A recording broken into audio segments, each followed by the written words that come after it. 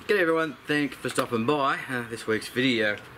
Today we're going to be having a look at the Idoing head unit, the 9-inch Android head unit that we're going to be swapping out for the Pumpkin, which is a 7-inch unit that I've currently got in the car. Now I'm going to throw up the specs on the screen on this. Idoing actually got in touch with me and asked whether I was interested in having them send me out a test unit for the purpose of review. As always, with open arms, I said yes, absolutely, shoot me one out. To their credit, they got that out to me in probably around about a week. They do tend to sell these on AliExpress, so if you want to have a look for these, I'll put a link down in the description where you can have a look at this one. Now the reason I want to get stuck into this and the reason I'm doing this today, I've got a few days off, and this is going to be part of, I guess, a larger project. For those of you that follow the channel and saw the review on the Foamy, the snow cannon, link up there in that left hand corner so you can have a look at that if you're interested. Towards the end of the video, I made some references to a few of the guys and a few of the suppliers that are associated, in particular with the Pajero forums and different stuff that I've seen around in relation to the Pajero. One of the things that I referred to and mentioned was the torque lockup kit from MM4x4. Now I've actually got one of those on their way. I put an order in a few days ago. There's going to be an install video, and then I want to go on and talk to you about the differences that I feel, how it works, and I'll give you a bit of an introduction to it. And basically talk to you about my experience. I may also later on down the line go with the flappy paddles, but that's going to be a future video. Now the reason I'm so keen, obviously, to get the new head unit installed in the car, other than having a 9-inch unit instead of the 7-inch, this one's actually got the fascia included, which should tidy up that install that I've got there, where I had to sort of custom and cut and jimmy it to get that last unit in. The other thing that I'm really keen on is I've got the torque app installed on the Pumpkin unit, but I want to get the torque app installed on this. I want to get it set up so I can measure transmission temperatures and all that sort of stuff. The reason we want to do that is once we get around to putting the torque lockup kit in, I obviously want to do some tests and some comparisons. We're going to use the torque app and the OBD2 reader that I've got in the car there. Time dependent, I really would like to get around to doing something just free running. I do about a 180 return trip to work over morning and afternoons. We'll get to see what that does for our fuel economy, running backwards and forwards. I'm also intending to do a towing one as well, so we'll tow the caravan around, we'll take it up some hills, we'll test some temperatures, and we'll see how that goes as far as fuel economy goes. And then I'm hoping to go to the beach and do some forward driving and all that sort of stuff. How much of that I'll actually get done, I don't know, but we'll definitely get around to doing the install and some general comparisons. Whether it turns out being 3, 4, 5 videos, something like that, or whether I'll tie it all together in one outside the install video, I don't know. Anyway, getting to the point, we're going to jump in and install this Idoing head unit. And the reviews on these units are going to be pretty good. It's PX5 chip, if that means anything to you. I'll put the details of the resolution up on the screen there as well. Now I'll throw it up on the screen there. You're going to see the size difference between the old 7-inch and the new 9-inch, which is the one we've got here. Now there is quite a difference in the sizes, obviously 2 inches. But I think the 9-inch is a real nice fit for the size of the space that we've got there in the middle of the Pajero between those two vents. The 7's great and I've been really happy with it, but frankly I think I'm going to be a little bit happier with the 9 in there. Now this is how it came sent out to me. They did ask me, the model of the Pajero and all that sort of stuff. Jump on their website and I'll put a link down in the description there. But what you're going to see here is a number of different fascias. The Pajeros, obviously depending on model. Some are going to have the Rockford Fosgate stuff in there. Your dash is going to be slightly different. Some are going to have something similar to mine. So have a look at the pictures there. You'll be able to determine which one suits your dash and then order appropriately. So I'm really happy that this has actually come with the fascia. I think these retail for around about the $500 mark. Again, it'll be up there on the screen. I can't remember specifically. What they did ask me to do was do an install video and then a review video following on, how the radio operates, all that sort of stuff. So we'll get around to that. Now as far as the install goes, again, for anybody that's followed the channel, card up the top there, I did film the install of the Pumpkin head unit. Now because my Pajero already had an aftermarket install done on it, unfortunately I wasn't able just to unplug the harness and just plug it all straight back in. These do come with a harness. I did query about the harness that they'd supplied with my unit, whether that was just a plug and play Mitsubishi harness, and they have given a thumbs up and said yes. We'll put their response just quickly up on the screen there so you can see their actual response. You'll set up on the screen, but you will get that specific harness that will make this install plug and play if you're going from OEM over to this unit.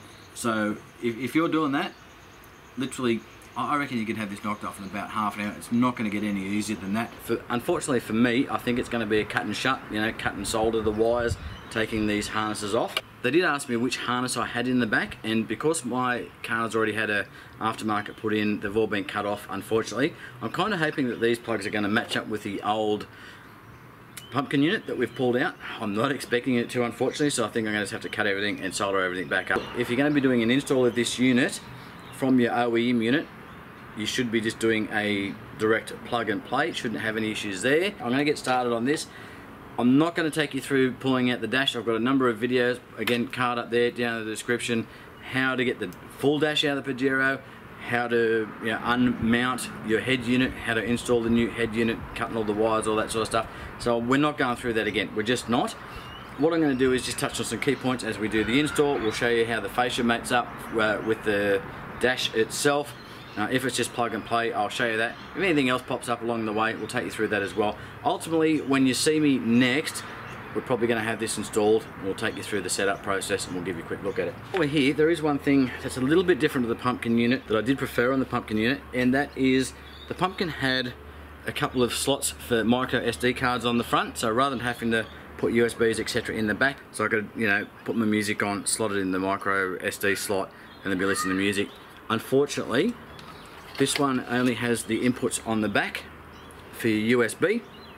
Good news is they do supply a USB extension cord. You're not going to be able to access these from the front, so if you want to plug anything into these, now's the time to do it, or run that extension cord somewhere where you can reach it. I would have expected them to have 2 of those in the packaging. Unfortunately, you only get 1 of the extensions, so if you need some additional extensions, order one on eBay, standard USB. Run it wherever you need to, and then you can plug and unplug. Accessories goes, you've got that USB extension cable that I spoke about. This is a GPS module.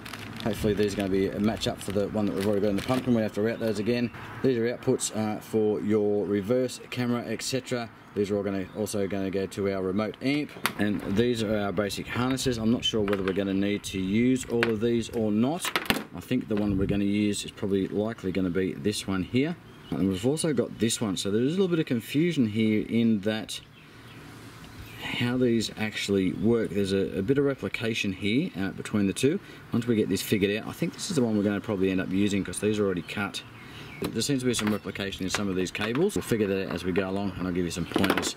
Microphone. I was kind of hoping that the microphone again was going to be a match for the one that I've already got in there from the pumpkin, but that looks like a little Wi-Fi antenna that's going to plug in onto the back. There are some additional accessories available, so your 3G, 4G modem if you want that, and you've also got an input for your DAB radio as well. It's obviously our radio, we've got Wi-Fi and GPS.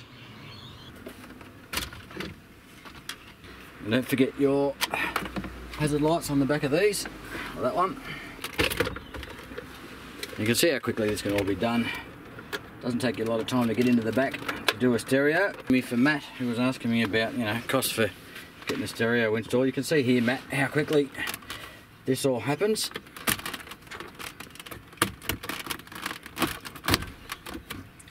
And if it's somebody that knows what they're doing, and it's a plug and play situation, it shouldn't cost you an absolute fortune to get something. Get a stereo installed. Now the question here is going to be whether we still need to use this harness or not to mount the rear of the radio. Okay, it's one head unit out. Now the pumpkin's probably going to go into the caravan, I think. Okay, so there you go, Matt. That's how long it takes you to pull out a stereo. And the Pajero, not real long at all. It's just the bad news is here, none of our existing plugs from our pumpkin are going to fit. So I've pulled the old pumpkin out. I'm just sussing out all the wires in the back, making sure I can find everything I need. Before I start cutting all that, because once I cut that, I'm no longer going to be able to put the pumpkin back in. So what I want to do is just pull the fascia apart, make sure this radio actually fits, the fascia meets up, all that sort of stuff. So we need to remove the current fascia and get that off this display unit here. And there is a couple of screws on either side that we need to take out there as well. A few more on the other side.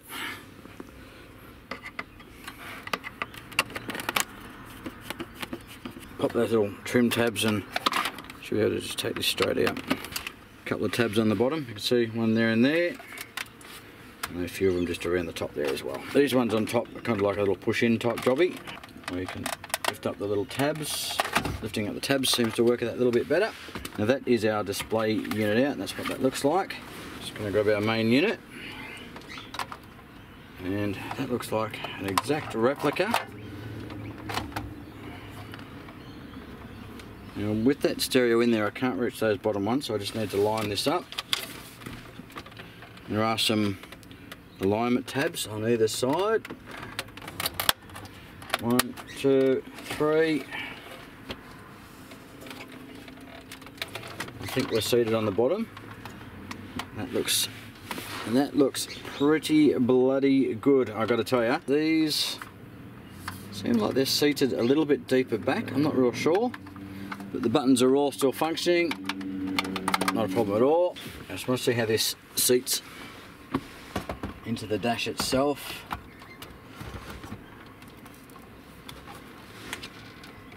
Oh. Look at that. Bloody perfect. And to be honest, I don't think I'm going to need to use those mounting brackets at the back. That's really solid. That is really, really solid. This section's going to pop in underneath. Just like that. And look at that. That's so bloody easy. So for Matt, you know, if they're doing this to your car, mate, and they don't know what you know, $500 is pretty steep for an install. If this was a plug and play, this would be ready to go already. I would have already just unclipped the harnesses, plugged everything back in, plugged it back in, all your speakers, all your power, everything would be wired up. But because I've had an aftermarket install already done, I've got to go through and cut all these wires, and that's what's going to take the time. But I am so happy with how that fascia, how that's sitting. That looks so good. I'm really, I guess you're getting that I'm really impressed with that. It does have a protection on there, which I don't want to take off because we've already marked that a little bit. But look, for those of you guys who are looking at these Idoing head units, if you are looking at buying one of these for your Pajero, make sure you get the right fascia. And if you haven't already cut your harnesses and stuff at the back, it'll be plug and play, you'll be ready to go. I'm going to come back to you when I've got it all wired up. But I think you can see how that looks compared to the previous one that I had, where I had to sort of customise it, and the previous owner already played with the dash, made a bit of a mess of it. But that is bloody brilliant. I can't wait to get this going. Alright, I'll talk to you in a minute when I've got it up there. For those of you who are keen-eyed, you might see this iDrive sitting up here. I picked that up today, got it second hand for 170 odd bucks. I can already tell you, so much better than the Chinese version that I had.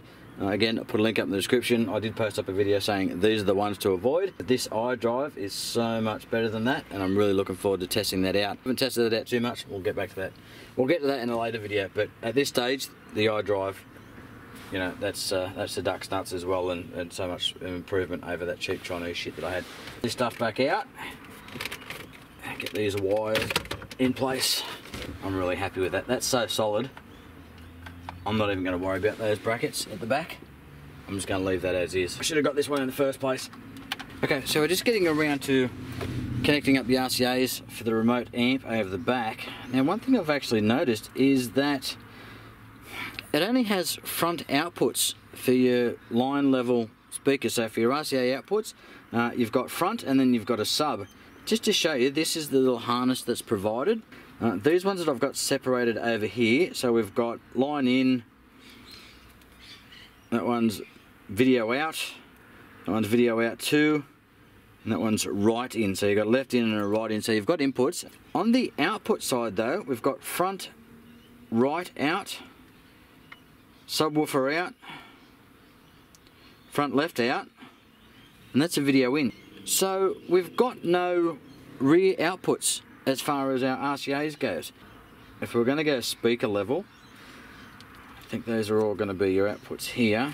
I'm just having a look. So we've got, these are all our powers. That's going to be our remote for our thing. Yep, okay. So just to give you an idea, if you're going to go speaker out, you've got 1, 2, 3 and 4. So basically your white, grey, purple and your green there, they're all going to be your speaker output. So if you're using the harness and you're using your original speakers, you're going to get 4 outputs. So you're going to get, you know, front left, front back, right front, right back. But if we're using the RCA outputs, the line level, we don't have any outputs for the rear. I'm a little bit curious about that because I reckon they've mislabeled these. So your yellows typically are your videos. Normally, your red and white are going to be your audio. So I reckon they've mislabeled these. That's subwoofer, so that's brown. That can be any colour. I don't recall what it was on that one, but it was a different colour as well. So I reckon our left in and our right in, I reckon they're our outputs on our rear speakers for RCA level, and the front one's there. We're going to test that and we'll find out and I'll let you know, but I reckon that's going to be the case. So again, you know, if you hadn't done this before and you didn't know your colours or didn't have much experience, that could confuse the shit out of you. So Idoing, just, you know, a little bit of quality control there on the stickers. I think they're arse about, but we'll see how they go. Now here, just something I saw on the previous install, just a little bit of a electrical tape here. Plug in your RCAs and then just do a quick wrap of electrical tape. Just like that. That keeps them in place and they don't move and never lose connection. So it's just a real handy little tip, that one. Typically these colours are all going to be standard. So your orange here is going to be your illumination, which is basically the one that you're going to run to something that goes to your lights or something that comes on with your lights. You can use your interior light or something along these lines. The good news here is the Pajero has a little light that comes on the glove box when you turn your lights on. So you can use that as a trigger for your illumination here, which will dim the dash, or it'll know when it's on at night. So that's a handy one. Again, just Idoing, if you got a chance, you know, give me another 6 inches of wire. I know this is cheaper, but it just gives me something more to work with. Especially if on the harness here, that is, I guess, the one that you're going to wire in for a manual setup rather than using the harnesses. Just be nice to have a little bit more room to work with, because once I solder that first wire in, I'm working in here and it's really tight. So give me a bit more room to work with, that'd be nice. But we'll go with what we've got. We're not shrink wrapping today, just using some more lacquer tape around these connections. We are soldering and using lacquer tape. Only because there is a possibility that we may be doing this again in the near future, who knows? Trying to simplify things for myself. Okay, so this is the moment of truth. We've got it installed up, about to turn it on for the first time, so let's see what happens here.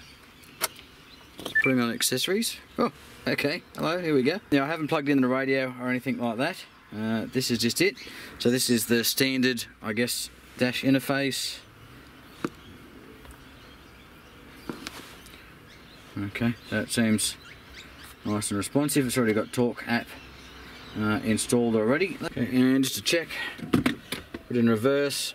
There's our reverse camera. Probably due to upgrade that. There we go. We'll just turn the car off. Takes a few seconds and it goes into shutdown. Now we'll do a cold start test later on, but for now, if we just turn it back on, it's just going to be in a sleep mode. You can see how quickly that comes out. Reverse camera, straight up, no problems there at all. And that is working with our dimmer there. You'll see that will dim just a little bit. There we go, turned off, comes back up, so it works nicely. Let's shut this down, get this patched up, and play around with it. And that's it, that is the install done. You see I've still got the protective cover on that, so that's why that looks so rubbish, but I've got to tell you, if you're doing one of these installs, my recommendation is definitely get one with the fascia, and it's just, you know, drop in, plug and play. That's just so clean, such a nice install. And if you've got the harnesses, you know, you could probably have this done in half an hour. And that 9-inch unit just really fits in there nicely. You could probably stretch it to possibly a 10, but that 9 is a real nice fit, and it's obviously a lot more real estate than I had with the 7, which goes without saying. And obviously I've got to reprogram this display because that's all been unplugged, but you can see how nice this is. Now straight off the bat, I can tell you the screen, nice and bright, nice and clear. Now there's some standard apps that I want to change around and get it, you know, set up. Probably put another launcher over the top of this. I think I had, it was Nova launcher that I was using on the other one, or there might have been some automobile, or there might have been some specific auto one that I was using there. There's a couple of radio apps here. I want to change the navigation, so straight away I've gone and put in Waze. That's my favourite navigation app, so that works really well. That's good. It's working with the GPS, etc. at the back. Need to get the Talk app programmed up and get that all set up. For now, that is installed. I'll give it a bit of a run over, get some stuff programmed up. The other thing that I can tell you already as well is the audio is so much better out of this one than it was the Pumpkin. The Pumpkin was okay, but that was the one major disappointment I had, was the sound quality coming out of that. Obviously I can't play any audio because we'll have to worry about getting copyrights, but the audio out of this one, so much better than out of the Pumpkin. I believe this is an upgraded audio chip, and I'll put the details up there, the audio chip that's in it, and the specs and all that sort of stuff, but much, much better. Now for those of you playing along at home, I've had a couple of days with the Idoing head unit in the car. Been over for a beach run. I've had the talk app running, which I've got to say works really, really nicely. It's pairing up with everything. I still can't get an Android head unit for some reason to pair up with a GME XRS radio. I'm still working on that. Really liking the extra real estate, the 9 inches versus the 7 inches. Obviously everybody likes a couple of extra inches. I am missing that volume control, the actual hard button for volume control, and some of the hard buttons that were down the side of the Pumpkin, but I'm getting used to the locations of the soft buttons on the Idoing head unit itself. I haven't successfully been able to get the AM radio to work, so I'll go and check that out, and I will report later on once I've had more time with this and we actually give you a rundown of the head unit and actually show you it in action. Idoing has been in touch, they've been really responsive, and I've got to say, for a Chinese company, these guys have been exceptional with their responses and getting back to me really, really quickly, sometimes within 15 minutes. Now, I've got to tell you, that's a little bit unusual for a Chinese company. As far as the Australian guys that I've interacted with, you know, Azido, MM four-wheel drive, Bosch, all of those sorts of guys, I'm used to their responses being, you know, lickety-split on the spot, getting me the information that I request, and then getting that back to me straight away. I've yet to experience that from a Chinese company, so these guys are a real exception there. And I have seen in the reviews and doing some research that their follow-up service or their after-sale service is equally as good. Now, don't quote me on that, I haven't had to do that with them yet, but if their interaction with me over email with regards to this review unit is anything to go by, I think these guys are going to be great. Obviously, we've all had that experience with some Chinese sellers. You know, you buy something, you get the cheap price, you roll the dice sometimes, and then it doesn't go particularly well, and then you have nothing but difficulties trying to get in touch with them. So I don't believe that's going to be the case. I think you've got reasonable backup with these guys. But again, don't quote me. I'll report back if I see anything else. Obviously, I like to do a lot of DIY stuff, but I've got plenty of experience in doing this sort of stuff, and I would literally say, if I had the plug and play harness, this would have had to have been one of the easiest installs I've ever done. So thanks to Idoing for getting, you know, supplying the fascia, supplying the harness, and just making this so simple. Normally this is a sort of level of simplicity that you will get with, you know, the big brands like, you know, Kenwood, Sony, Pioneer, or Alpine or something like that. So this is really impressive from a Chinese radio production or an Android head unit. Now, one of the big questions is, should you go with an Android head unit over one of those? And ultimately that's going to be up to you. I'm somebody that likes to fiddle, you know, obviously if you follow the channel you know that I like to fiddle with stuff, I like to DIY stuff, and I'm confident with my wiring. These harnesses for an OEM unit pretty much removes the challenges that go with that wiring. If you've got an Android tablet or a phone and you're used to installing applications and all that sort of stuff, this will be a walk in the park for you. If you're not real competent with that sort of stuff, maybe have a look at those big four, and you know, that might be a bit simpler, you know, plug and play out of the box, it's going to work.